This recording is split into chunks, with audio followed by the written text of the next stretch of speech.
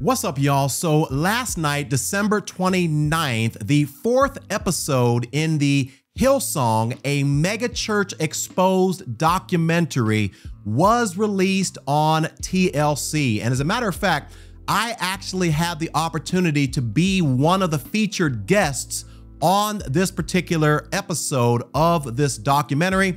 So I figured that I would take a few minutes to share my honest thoughts about this documentary, as well as kind of catch you up on all the things that are going on with the Hillsong Church. Now, you may be able to catch it on demand on TLC or sometime soon in the future. I'm sure it's going to be on Discovery Plus once again. But as always, guys, my purpose and focus in making this video is to provide what I believe, as always, is a biblical perspective or worldview on what I consider to be a very, very sad and toxic situation. Now, before we jump into all of this, I want to make one thing very, very clear. And that is the fact that whatever unhealthy, toxic leadership structure that was practiced by some of the leaders at the Hillsong Church, this is not reflective of every single person who attends the church, who serves in a volunteer role, or maybe they're on staff in some sort of capacity. And God forbid we judge people who are writing some of the most amazing worship music that you and I more than likely both listen to in our churches or for our own personal enrichment. Because I don't believe that a person should be judged based on the conduct or the character of some of the leaders that they serve under, or the culture in which they serve. And for that reason, I personally still enjoy listening to Hillsong music for my own personal spiritual enrichment. Now, with that out of the way, what I want to do in this video is, first and foremost, I want to catch you up and give you a timeline of events that have elapsed since the first 3 episodes of the Hillsong, a megachurch exposed documentary dropped last year, March 24th. We'll get into that in just a moment. But more importantly, I want to give you some specific things that you can look out for, so that as you're seeing some of these things in your church culture and in your environment, you will be able to identify them, hopefully expose them, and ultimately leave an unhealthy church culture before it impacts you in a negative way. So let's jump into the timeline. And the main date that I need you to keep in mind throughout this entire timeline is March 24th, 2022. That is the day that Hillsong Megachurch Exposed documentary was first published or released on Discovery Plus. The first 3 episodes, the last one, the 4th one, was released last night.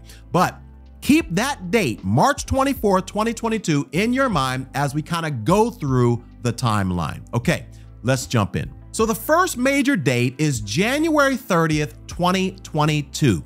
And it is on this date that Brian Houston, who is the lead pastor of Hillsong Church, makes a public announcement that he is going to take a 1-year leave of absence from the church. And this date is very, very important. So I want to make sure you know that. We're going to come back to that in just a second. But basically, the leadership and Brian Houston seem to suggest that the purpose of this is really to give Brian Houston time to deal with some of the legal accusations and some of the court proceedings surrounding the idea that he failed to report some of his father's sexual misconduct. His father had some sex crimes, and apparently Brian Houston is alleged to have known about this, and he failed to report it. And as a result, he needed time to deal with some of these court proceedings. Now, what's very, very interesting about this, and this is one of the things that the documentary points out, is the fact that it was known, as we're going to see in just a moment, that the church knew about Pastor Brian Houston's sexual misconduct before he made this announcement. But the decision for him to take a step back for a year They didn't seem to suggest that he needed time to deal with some of his personal indiscretions, but it was kind of caged under this idea that, hey, he needs time to deal with what we already know is going on, which is his failure to report his father's sex crimes. Now, something else that's interesting about this date is that not too long after he announces he's going to take a year of absence from the church, we actually see Pastor Houston preaching stateside here in the United States, which is very interesting because if he was going to take a year off of ministry to process things and really kind of deal with some of the things that are going on, it's interesting that he would still find time to preach statewide. Now let's fast forward to one of the most important dates in this entire chronology, and that's March 18th, 2022. So essentially the interim pastor, whose name is Phil Dooley, he calls this all-staff emergency meeting. Now remember, this is 6 days before the documentary releases, and everybody knows because the trailer, I believe, was released in February 18th. So there was some talk and chatter about what could be in this trailer, what do we not know that they're going to release, things like that. So 6 days before the actual documentary is released, Phil Dooley calls this all-staff emergency meeting, sending people into a frenzy, a frantic, what's going on? And it's in this meeting, and I'll put a link to the particular video if you want to watch it. It's a 26-minute video. You can watch it below. But basically, in this meeting, there were two things that the interim pastor, Phil Dooley, brought to his staff's attention. And both of them were sexual indiscretions by lead pastor Brian Houston. The first was an incident that happened about a decade ago, and apparently Brian Houston sent a series of inappropriate text messages to a staffer at that church, so much so that that staffer ended up leaving the church. And so this was one of the things that they actually talked about, and he exposed and shared with the staff at this time, with his wife, Bobby Houston, actually present in this meeting. Now, while Phil Dooley is sharing this, what I find interesting is that the general manager of Hillsong, George Agajanian, I think I pronounced his name, he interrupts Phil and he basically says, well, Pastor Brian Houston was on anxiety medication at this time. And so that more than likely probably explains why he sent these inappropriate text messages. I want you to keep that in mind because there is this thread that seems to be going through the leadership at Hillsong, which is the idea of covering certain things up or not taking full responsibility, but we'll get to that in just a moment. Now, the second incident is the one that's even more troubling, and this happened in 2019, and this was at Hillsong's annual church conference, and apparently there was a lot of drinking going on, so much so that Pastor Houston was very, very inebriated, if you will, and he apparently went up to his hotel room, couldn't find the keys to get into his hotel room. So he went to the room next to him, which was the room of a particular woman. And he was in that room with that woman for 40 minutes. But then whenever he was asked about what happened in that room, apparently he said he did not have any recollection of what happened in that room, but he said it wasn't sexual. And then the woman didn't necessarily say it wasn't sexual. She just didn't say she had any recollection. She said she didn't have any recollection of what happened. Now, this is very, very interesting because there's problems here all over the place. First and foremost, as a pastor, should you be drinking? Matter of fact, no, you shouldn't. Okay, 1 Timothy chapter 3 says you shouldn't be given to much wine. So you should not be drinking enough to get to the point where you don't recall what you actually did or did not do with another woman. So either A, he was drunk, which is a problem, is a sin, or B, he did something that he knew that he shouldn't, and as a result, he's trying to cover it up by saying that he did not remember.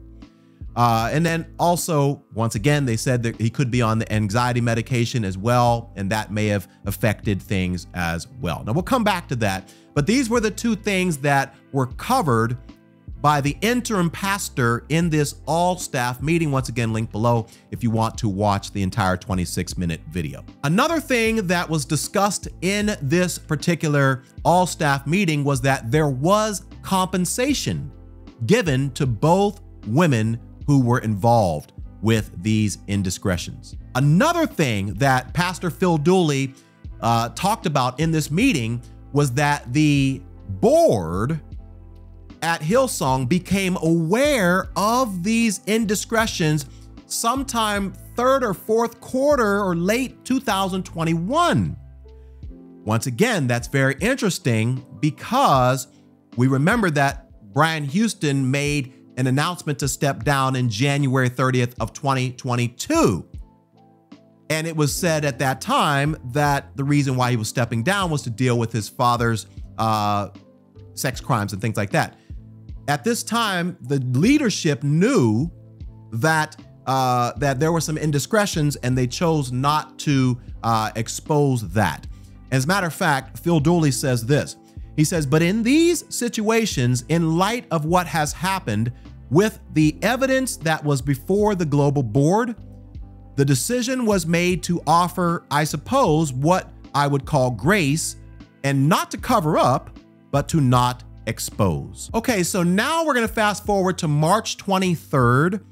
And keep in mind, this is now one day before the Hillsong documentary is published.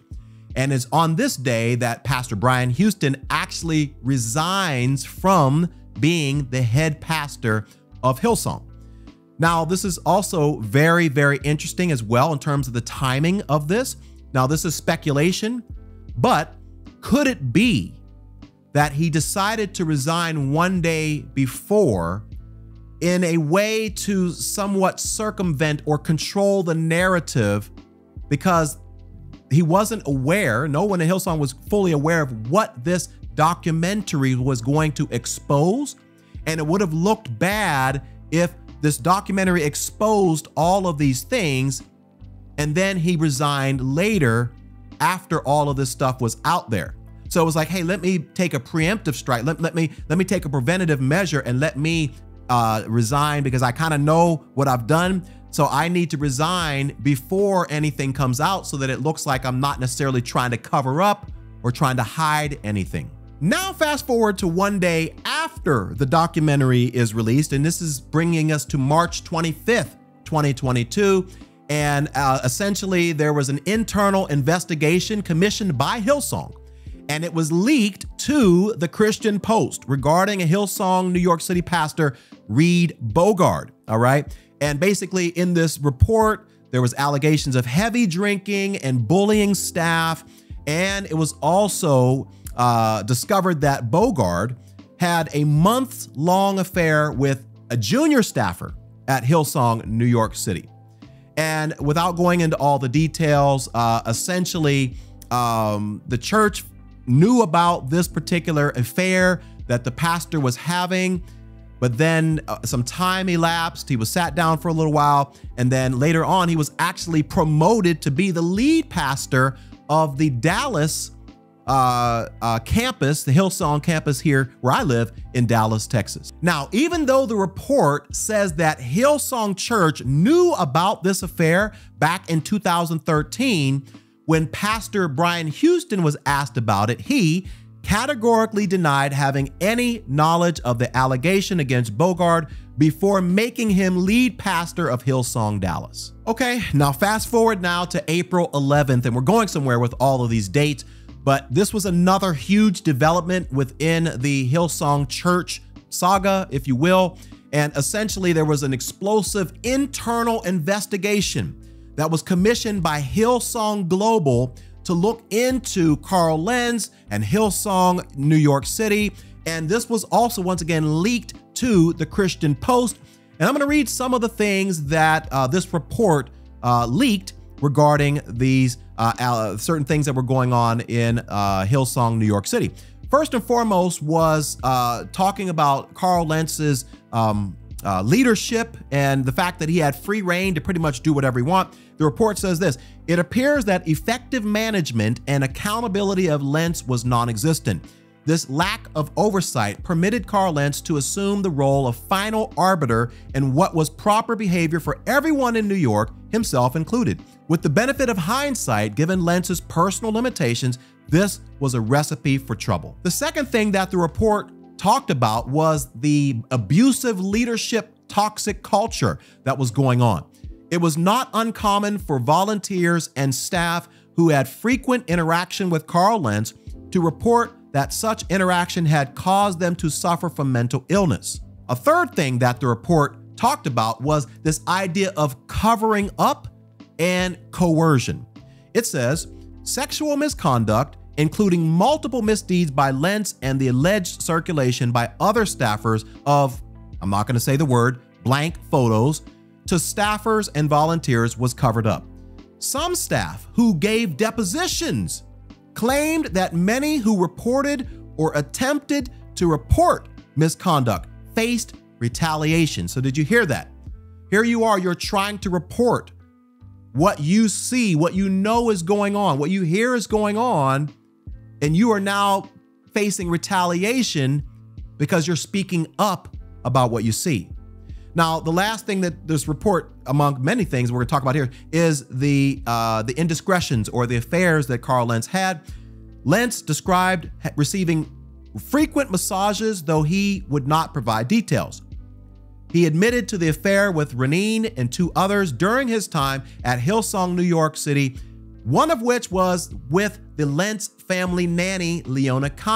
And if you want to read her perspective of what happened between her, the nanny, and Carl Lentz, I'll put a link to that article down in the description below. Now, the last thing that we're going to take a look at before we look at how to identify some of these things in your church, and also more importantly, what is a path forward in terms of if you do see these things, what you should do, is something that happened in August 12th.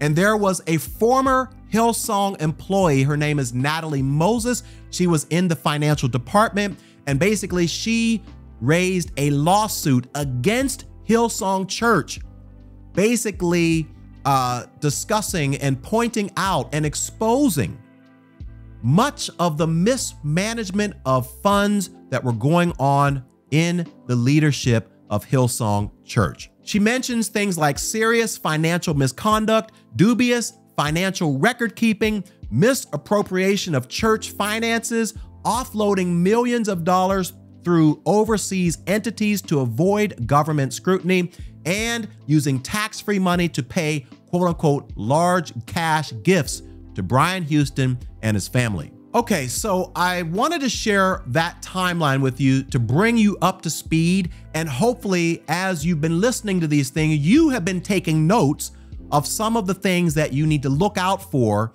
if you see a toxic, unhealthy type of culture. But I want to now highlight some of the things that I saw and things that I've seen personally, things I've heard about from other people, but also looking at this documentary, and I want to list a few of them for you. First and foremost, when questioning is considered negative or challenging, that is a sign of an unhealthy, toxic church culture. If you are serving at a church in any capacity, and when you bring up a concern or a question, or you have an observation of how things should be done, and it is not received well by the leadership, and you are shunned, you are humiliated, you are marginalized, you are blacklisted, and you are labeled as rebellious simply because you are trying to challenge or bring awareness to something that is going on in that church that you have a genuine concern about because you're a member of that church, that is a huge sign, my friend, of an unhealthy, toxic church environment. The second characteristic of an unhealthy, toxic church environment is when fear is the preeminent emotion that drives how people interact with the leaders. There's a sense of fear.